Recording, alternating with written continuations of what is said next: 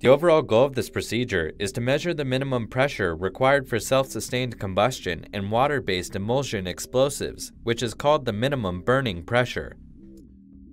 The minimum burning pressure is a parameter that can guide the estimation of safe operating pressures for the manufacturing, handling, and pumping of emulsion explosives.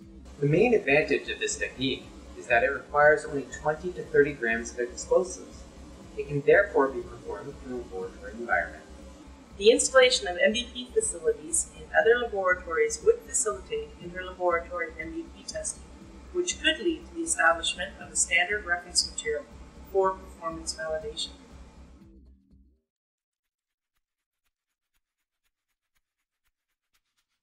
To begin preparing the test cell components, cut an 85mm length of nichrome wire. Use needle nose pliers to bend each end of the wire into a small loop.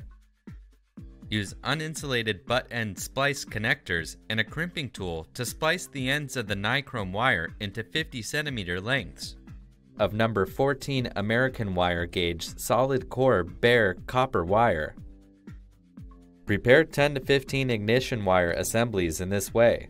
Verify that the resistance measured across each assembly is less than 0.5 ohms. Next, obtain 10 to 15 small cylindrical steel pipes, each with a 3mm wide slit machined along the long axis. Paint the interior of each cell with 2 coats of high-temperature non-conductive paint.